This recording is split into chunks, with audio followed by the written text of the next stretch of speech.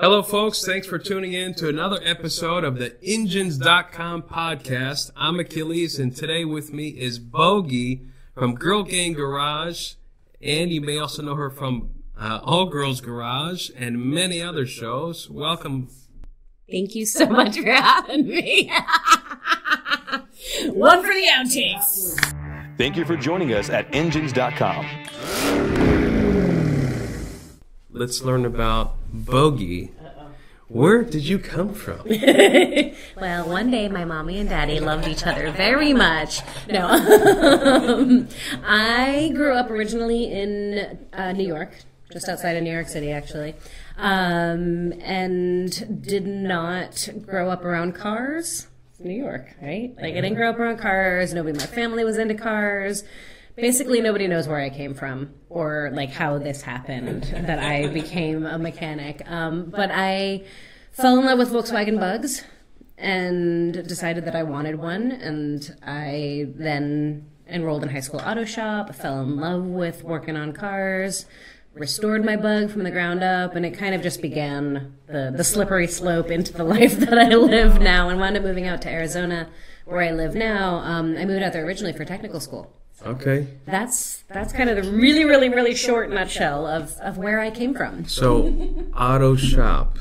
Yes, something that doesn't exist very much anymore these days. No, it doesn't. I know. It makes such an impact, those schools. 100%. It is such a disservice to our nation, to our kids, to our society, that we don't have these shop classes in high schools anymore. They've been trying to get rid of them for years. I mean, when I was in high school, they threatened to cancel the program for budget cuts. And me being like the totally like overachieving student, I put myself, I got myself a seat on the budget advisory committee. No way. And wouldn't let them cancel the program. It's ridiculous because all these high schools they're looking at, they want to see all of their kids go to college, but college isn't for all kids. And it's not fair to the kids to say, like, this is the box that you have to fit in. Yep. And if you don't fit in it, then there's something wrong with you. Like, no, there's not anything wrong with you. You just have a different type of intelligence. It is. So it's a real shame. It's a real shame that it's going away. There are some great programs out there. It's just, it's getting fewer and far between. But some areas, at least folks that I talk with, they're actually like bringing it back, it seems like. And I think that it's starting to become awareness of we need that type of hands-on educational process. It's not just go to the formal college and get a degray. Yeah. Without mechanics, the world you comes can't go to nowhere. a halt. Right. Those deep thoughts for the morning. Yes. Way to get started. All right. So, fast forward. You've been wrenching. You found your passion for the automotive industry. Where did you fall into the All Girls Garage and then everything else? Totally unexpectedly. Like, I had no dreams or aspirations of being on TV. It wasn't something that I had sought out. I had been a technician for about 7 years for BMW. I quit in November of 2006, the BMW dealership that I was working at, to start my own shop. So I was about 3 years into running my shop. I was basically running around like a chicken with my head cut off, just wrenching and doing all of, like, wearing all the hats. Like, anybody who's owned a shop or is a business owner, like, the early years, you know, like, those first early years, you're wearing all the hats and, like, all day long, you're just like, I'm doing all the things, right? So I was just crazy town doing all the things, and I'd been actually approached by a number of production companies, and they all wanted the drama. Right? Like, they wanted, we're going to take 6 girls and we're going to put them in a house together and they're going to open up their own auto repair shop. I'm like, that sounds awful. And I did have somebody come actually to my shop in Phoenix, and they were thinking of doing a show at the shop. And at the end of it, he said, we really love you. We like your shop. We like your customers. We like your team. Your family's great. We like everything about what you're doing here. The only thing is you're not enough of a bitch for TV. And I was like, wow, if that's what it takes to be on TV, I don't want to do it. Yeah, right? Like, that's not me. So when the producers of All Girls Garage called me, at first I was like, yeah, no, not interested. And she's like, no, wait. Like, this is education-based. This isn't drama. This isn't reality TV. There's no wrench throwing. There's no name calling. Yeah. This isn't about any of that. I'm like, all right. well, maybe I'll consider it. So I flew out for an audition, and the rest is history. Wow. So yeah, there we go. It wasn't intentional. Well, that's good that you held to your values and not want to go down that road, which so many people do. Well, I feel like for women, particularly in this industry, right? Like women are less than 2.5% of all automotive technicians, right? There's not a lot of us. Yeah. And so like any minority, whether it's right or not, like I wind up standing for and representing all women in the industry. Because when I meet a guy in the industry who's never met a female mechanic, he's going to base all of his future thoughts on female mechanics based on his experience of meeting me. So whether that's crappy or not, that's the reality. Yeah. And it's hard enough for women in this industry. The last thing I wanted to do was be a part of making it harder by playing into any of those stereotypes or any of those, the ridiculousness. So I think particularly as a woman, I felt really passionate about not doing the high drama, crazy ridiculously.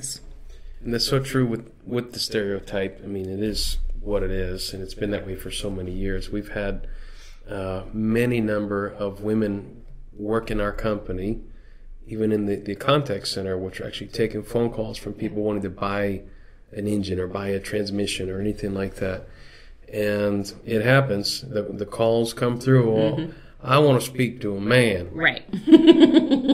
And she's more than capable to answer any question the person has, but they don't care. So, those people exist. That's out there. But the trick is to then put them on the phone with the most unintelligent man that you have on staff just to prove a point. Like we used to do that. Honestly, we used to do that at my shop because we would experience that every once in a while. I had, my male employees, I had my female employees, and there were a small group of people who would come in and only want to talk to the guys. Yeah. And my shop foreman, he was wonderful, Papa Bear of the shop. He was great. Like religiously, people would be like, "Oh, I only want to talk to him." He would be like, "I don't know. You gotta ask her." Right? Like he would play dumb, and it was helpful to have that because it just reinforced and it allowed them to be like, "Oh, okay, maybe that was a stupid stereotype for me to make or a stupid assumption." Yeah, so absolutely. No. That's awesome. So women will ask me often, like, how can I do more? How can I be more involved? How to support bringing more women into the industry? I'm like, the biggest thing that you can do is be visible. Yeah. Like, have your image out there, be visible, talk about what you do, share your story, because some little girl somewhere that you may never ever meet is one day going to be Googling mechanic or whatever and see a picture of you and be like, oh, she looks like me. I guess I can do that, right? Yeah, and that's how the change happens. Like it never happens as fast as we want it to. Right. Change happens slowly, but I think we are seeing. I'm excited to see this next generation, right? Yes. Like when I tell somebody your age or older that I'm an auto mechanic, they're like, but when I tell a 12-year-old boy that I'm a mechanic, they're like, cool. Yeah. Like it's no big thing, right? So I think it'll be really interesting to see as these kids grow up how the world changes. On that note, I seen one of the guys pulled in today driving a Tesla. Oh yeah. We talk about changes coming. Yeah. And the electric and the EVs. Mm-hmm. It's very different. Very different. It is. Yes. So much technology. And I think it's exciting. I know there's a lot of like mixed feelings on it. There's like the old school folks who are like, no EV and keep it carbureted. Can't stop it though. Can't stop progress. Yeah. I mean, I think it's such a testament to like what we do. We build and we make and we come up with crazy things and we figure out how we come up with this idea and we don't know how it's going to work. Like, I can do that. I can make that. I can build that. And that's the cool thing about doing what we do. And I enjoy it. I think it's exciting. I don't necessarily love working on EVs myself necessarily. I have mixed feelings on a lot of that, but I love the technology. I love the constant pushing. And I love that it makes it, there's always something new to learn. Like this job never gets boring. You're always learning something new. It's always changing. It's always exciting. You do a lot of training or classes? Yeah, so I sold my general repair shop a year and a half ago and put all of my time and energy into Girl Gang Garage, which is kind of like the training space. So that's where we do the all-female builds. And when we're not in COVID times, we do workshops and classes. So intro to mechanical, intro to welding, intro to bodywork, intro to paint, like really not trying to be a trade school. We're not replacing trade schools. We kind of look at ourselves as like the funnel into the trade schools or into a trades career path.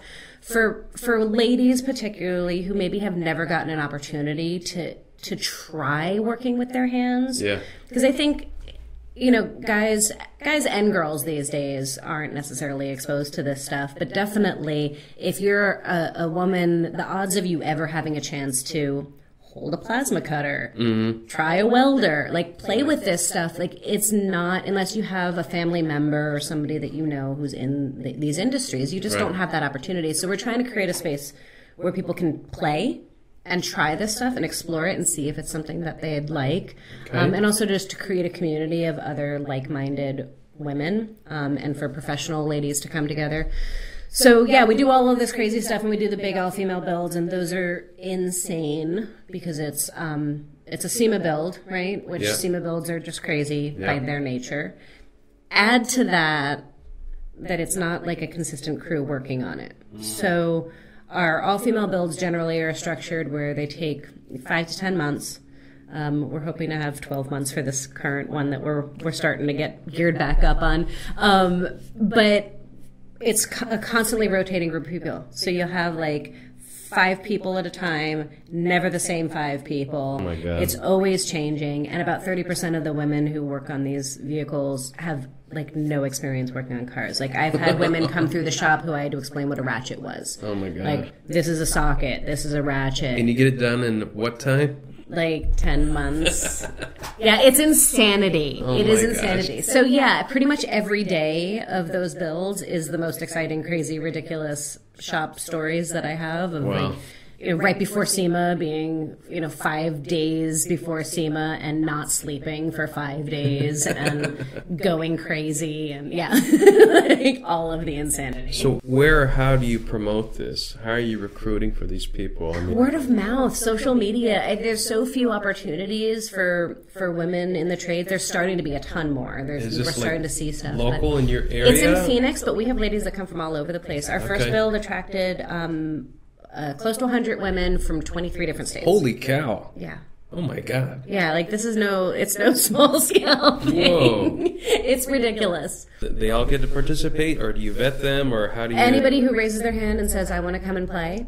And we have limitations of how many people we can have at a time, and so scheduling, you know, sometimes it doesn't work out for folks, but everybody is welcome. Wow. The pros are connecting with one another. They're getting to explore teaching, and they're sharing their skills, and they're learning each other's skills. The hobbyists get to connect with one another. And what a great idea. It's awesome. It's really a pretty phenomenal thing. It's insanity. I can imagine. But it's magical all at the same time. I've never heard of anyone doing something like that before. It is the thing that simultaneously fills me up and exhausts me, but it is 100% worth it. I'm sure there's days where you get to the point where, like, why the hell am I doing this?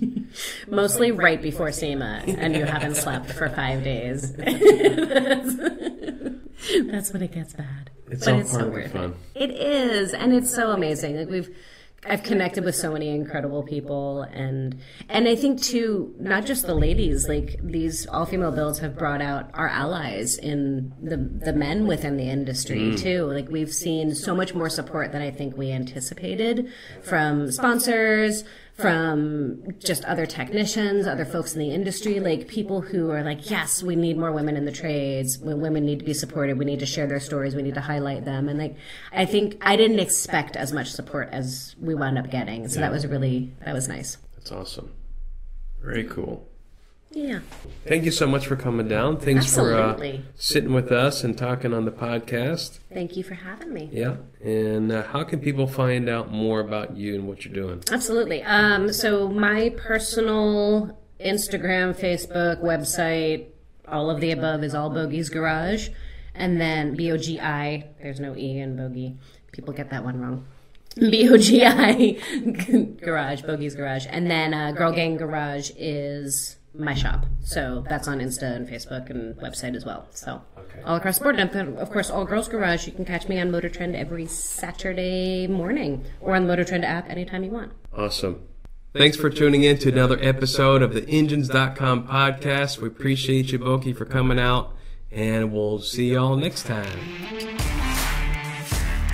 Be sure to like, share, and follow us on Engines.com.